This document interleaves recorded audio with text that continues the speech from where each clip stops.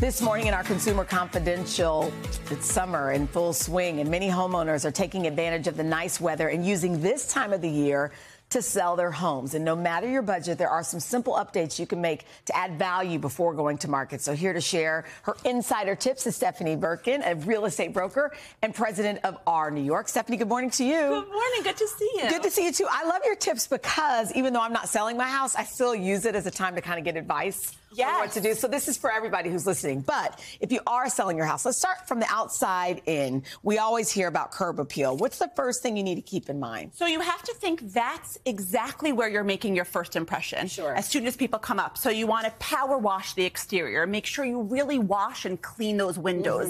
The sun will be crisp. The view will be better.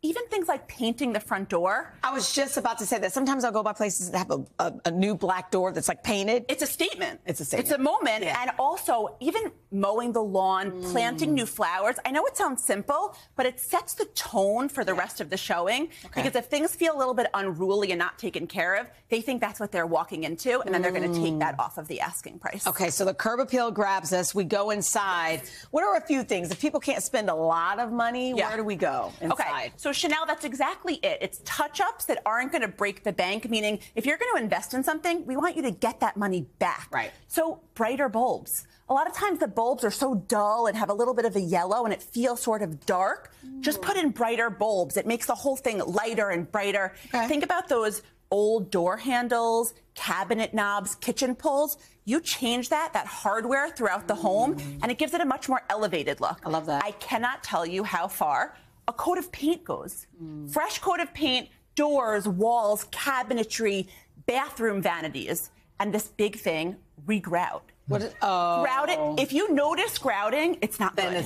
that's Grouting good. is something you just want it to look seamless. Okay. So regrout so that the tiling feels fresh and new. Bathrooms, sinks, bathtubs, all things like that. Feels clean and fresh. Okay. Yes. Now, once you're inside the house, you said, Stephanie, there are things you can do to kind of bring the house to life. Bring the house to life, exactly. So the first thing I tell people is you have to declutter. You can't bring anything to life if everything is so crowded and claustrophobic. Get rid of those bulky items. Take big kitchen appliances off.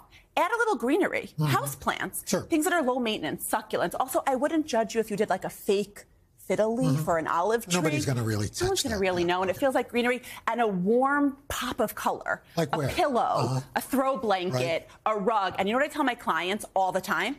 Frame your TV. Oh, you can get these TVs. Oh, that's right. We've got an It's example of amazing. this. You can get these TVs that are framed that when you want to watch TV, it acts as regular TV. But when you don't, it's like a piece of art in your gallery. And make sure the temperature is controlled. It feels nice and cool. Now, there's nothing worse than in the summer, coming from a hot, steamy day, walking into a hot, steamy home.